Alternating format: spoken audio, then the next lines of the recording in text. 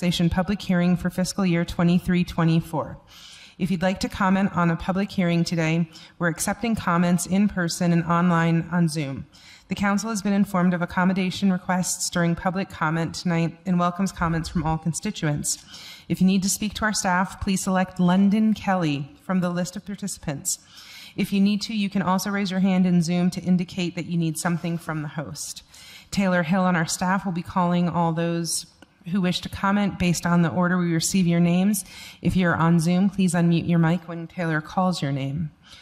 Before we begin taking comments, I will turn the time over to Ben Lutke, Council Staff Policy Analyst, to give a short introduction. And Ben, in my notes it said 23-24, but we're talking about 24-25. Correct. Thank you. This public hearing is the final step in the Council's process outlined in state law. It is commonly referred to as Truth-in-Taxation.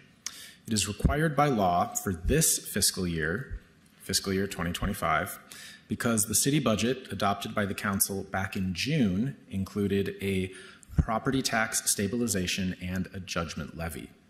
A judgment levy is technically a one-time, one-year property tax increase. Additionally, the library budget, also adopted back in June, includes a general ongoing property tax increase of $5.3 million.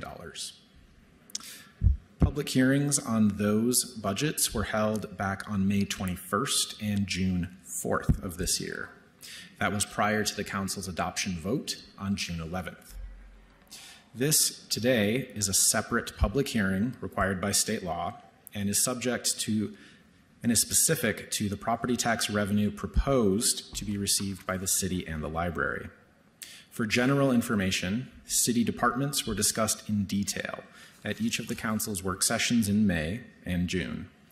Recordings of those discussions are available on YouTube and the Council's website, as are staff reports for each of the departments and funds. The Council's budget hub can be found at tinyurl.com/SLCFY25. At the conclusion of the public hearing, the Council has the option of adopting the property tax rates for both the city and library as advertised, or it could elect to adopt a rate less but not greater than the rates as advertised. If the Council adopts a lesser rate, then the Council would need to rebalance the budget so that the revenues are balanced with the expenditures, because state law requires cities to adopt a balanced budget each fiscal year. Those motions are on the motion sheet. Thank you. Thank you, Ben. Taylor, please call the first commenter.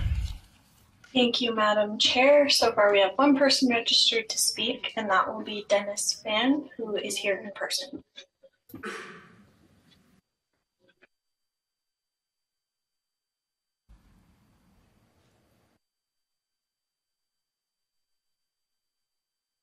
Good evening. My comments are directed about the public utilities stabilization fee. So my water bill has been the same for 18 of the last 20 months, within $3. I've ripped the strip, I've slowed the flow, I can't do anything less. And this is actually an insult to me and a rebuke that I did those things, because that fee represents a 40% increase in my bill. And if I use no water whatsoever, my bill is $26. So you need to reconsider that stabilization fee. That is not just, it's actually punishing those that have been working to conserve water. Thank you. Thank you. That was the only registered commenter. Thank you, Taylor. I'll look for a motion.